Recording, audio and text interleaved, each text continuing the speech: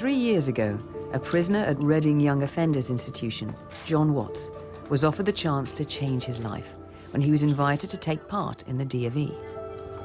When I was at school, I'd heard about the DofE, but my perception was that it wasn't for people like me. It was for a higher class of people.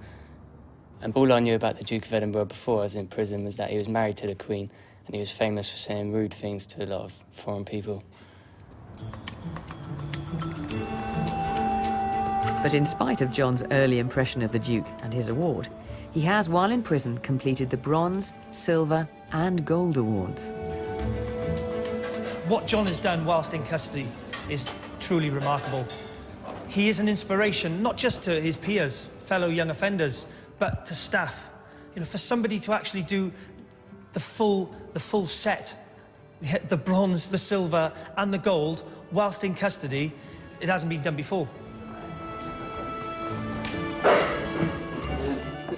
Back in April, a few weeks before his release from prison, John received his Gold Award at a presentation ceremony at St James's Palace in London.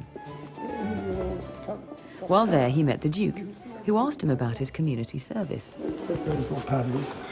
What do you do for your service? My service, I work alongside the Samaritans. Samaritans? Yeah. Oh. You didn't try committing suicide? I didn't know. It turns out the Duke of Edinburgh is a real inspiration. It's because of him that I am able to change my life. People say to me that your life in prison is lost. However, if I can come out of prison with a DofE Gold Award, I can show them that and say it's not lost.